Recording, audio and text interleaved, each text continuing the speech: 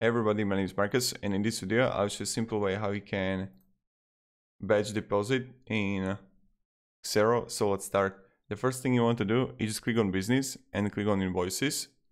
Then go to awaiting payment. And now you just choose like which one you want to have in your batch deposit. Okay, I don't know. Let's go this one and this one. Click deposit. Now, when you're gonna be here, you want to add a reference,